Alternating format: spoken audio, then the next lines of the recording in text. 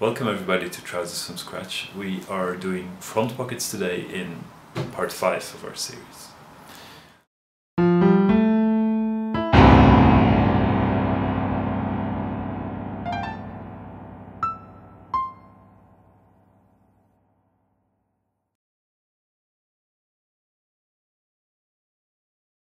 Okay, we're making front pockets, so take out your pattern part A, which is the front trouser block. I have both of them here on top of each other. This is the left side. I marked it with an L, and there's a zip drawn in it. If you have the zip drawn correctly, there's no need to mark an L, but I am an idiot and I drew a zip on both sides.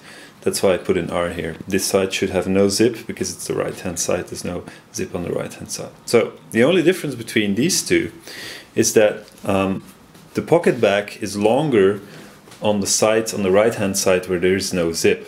That's because the pocket back will come from the pocket here, will go up, and then it will extend. And on the left side with the zip, it will be caught in this seam. So it sort of stops here with some seam allowance. However, on the other side,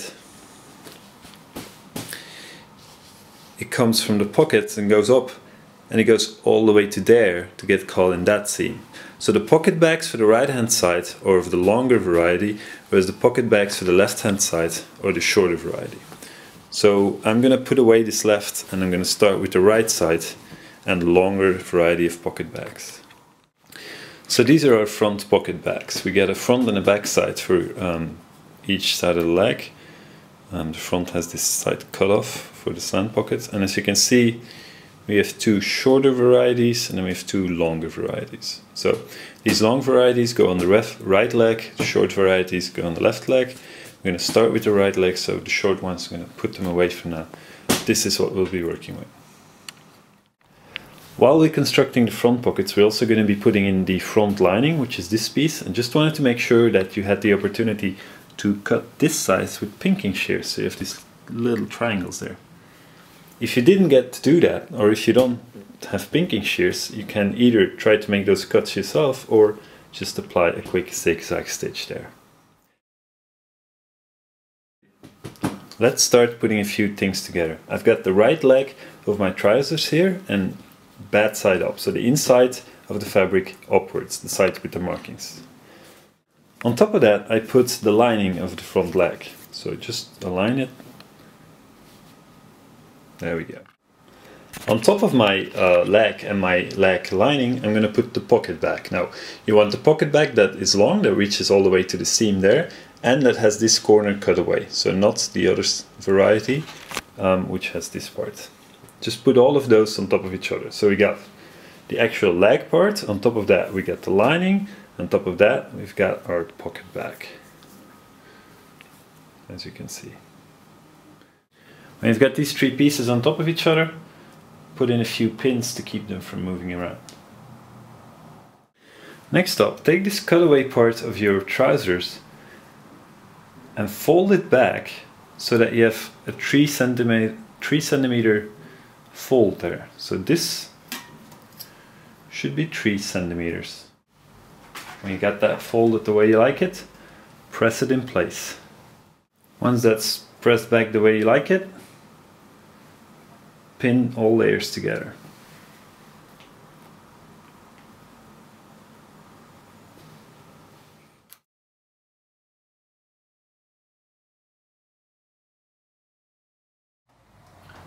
I'm going to top stitch this along here, putting those three parts together. Make sure to go straight.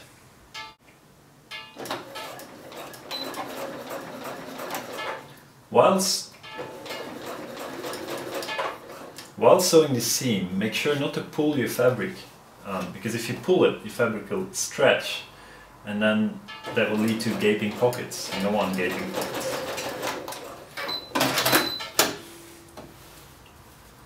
There we go.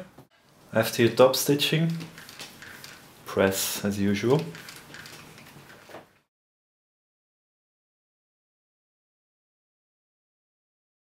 Now that we've done our top stitching, we need to lock this edge of the fabric so to keep it from raveling. So what we're going to do is we're going to put a zigzag stitch all the way around here, But of course, if you would do that here, it would show on the good side of our trousers. We don't want that. So we're going to do this zigzag stitch through this layer of fabric, through this pocket bag, through this lining, but not through this layer, right? So just take it, open it up like that.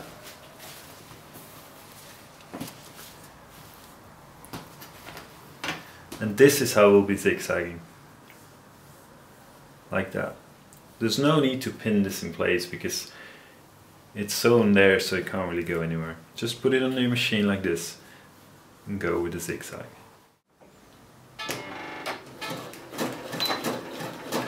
Make sure to catch one side of your zigzag in this seam allowance of the trouser fabric and the other side over the edge in the lining.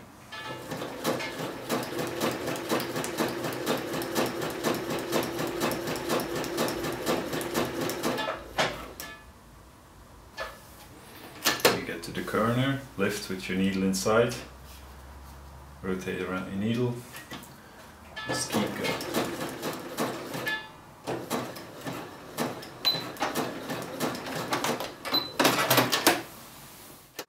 When that's done, be good and press again.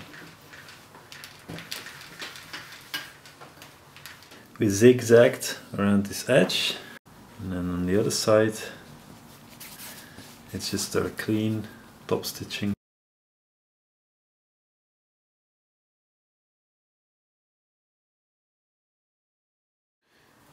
This is the side piece, part C.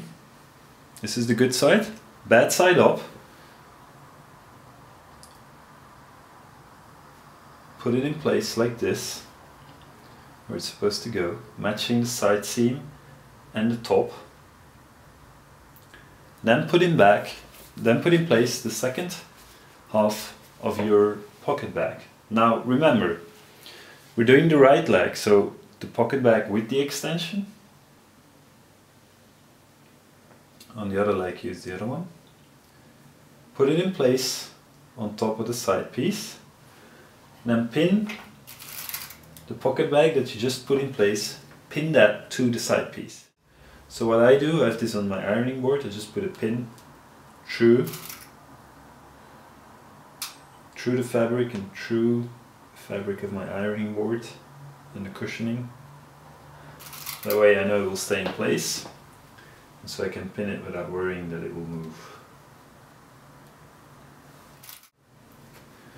Move these pins, and I now have the side piece pinned to my pocket bag. Next thing we're going to do is we're going to zigzag around here as we did for the other side of the bag. So catch the zigzag stitch as much as you can in this fabric just over the edge so that this is nicely finished.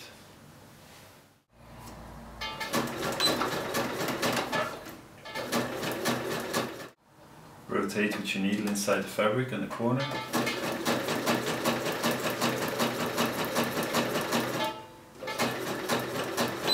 Tag at the end.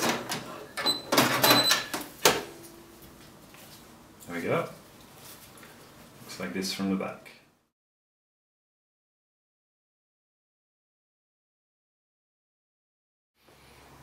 We have sewn and pressed our side piece to the top of our pocket bag. Now, with the side piece down, place this half of the top of the pocket bag on the other half. Align it nicely. And then we're going to pin both halves of the pocket bag together. When you get it pinned in place, what we're going to do now is we're going to be sewing the pocket bag close. We don't sew this because that will be caught in another seam. Same for this, will be caught with the waistband. So it's this curved line here that we're going to be closing up all the way up until the side point, the side piece.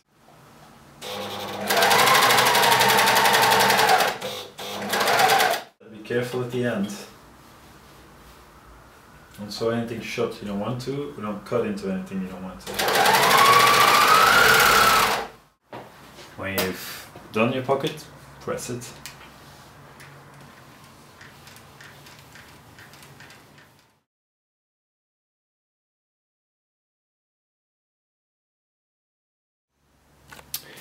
We've pinned it together now. This is what our front pocket looks like. Put a pin there, and then here too, but most importantly along this line. This is our front pocket from the front.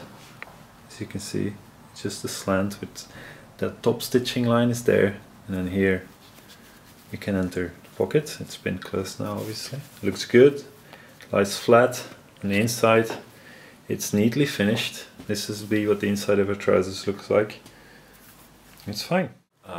That's it. Our front pockets are done. Clean from the outside, nicely finished from the inside. Exactly what we wanted. This is it for part 5 from Trousers from Scratch. I hope to see you in the next part. Hope you enjoyed it too. If you did, maybe you can leave a comment. Or not. But it would be nice.